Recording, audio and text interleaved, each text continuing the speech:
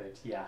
Now, one of my favorite parts about them, I know why everybody has really liked them, is they offer the inside. That's where you're going to get the spiders and the corners and the ants and things like that, silverfish. What they'll do is they'll treat all the corners inside and then make sure any entry points are nice and treated, preventing any bugs from getting in, spiders from leaving cobwebs and things like that. Out here, they also do a great job at the base of the home.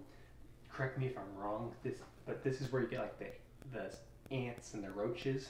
Correct me if I'm wrong, they're going to spray 3 feet up and 3 feet out using that power sprayer, giving you a 6-foot barrier, make sure none of those bugs are climbing into the walls, doing any damage to the studs or popping out during a dinner party.